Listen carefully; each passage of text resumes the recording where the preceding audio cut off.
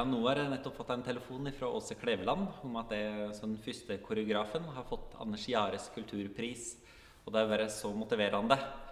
Og jeg synes også det er en veldig fin anerkjennelse av koreografi og kunstform, og folkedansens og danseteknikk.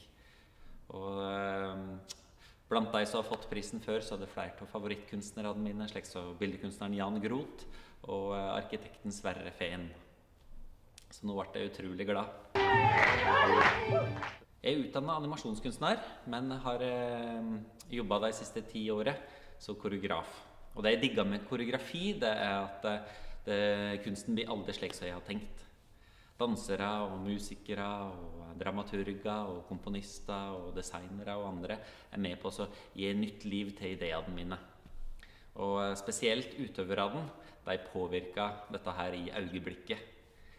Og koreografi lyder gjenskapes støtt og stadig for at det skal kunne leve.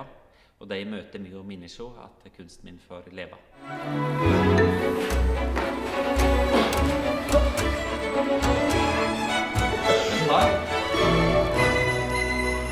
Ok. Ta senshi and go.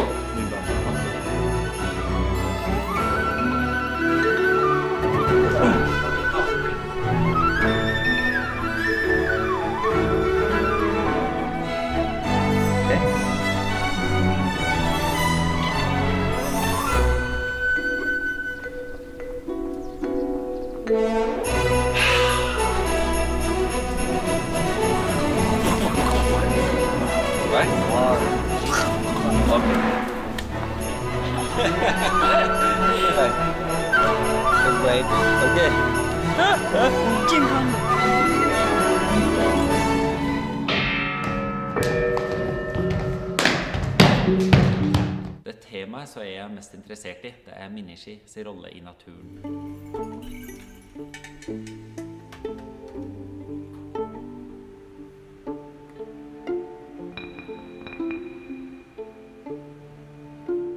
Hvordan identifiserer vi oss med andre levende vesen?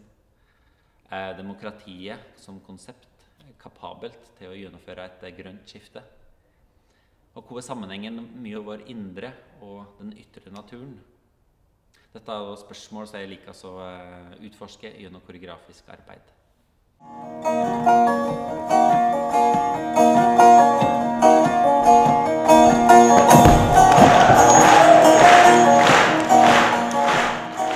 Her i Valdres så har dansen vært i tett kontakt med naturen i flere 100 år. Og FRIKARs regionale kompetansesenter for dans, det prøver da å legge til rette for at en kan bruke lokal og gammel kunnskap til å utfordre samtidig. Noe av det jeg synes er mest fascinerende med dans, det er at det er en veldig fin måte å finne den underbevisste naturen i selve til å fri oss selv.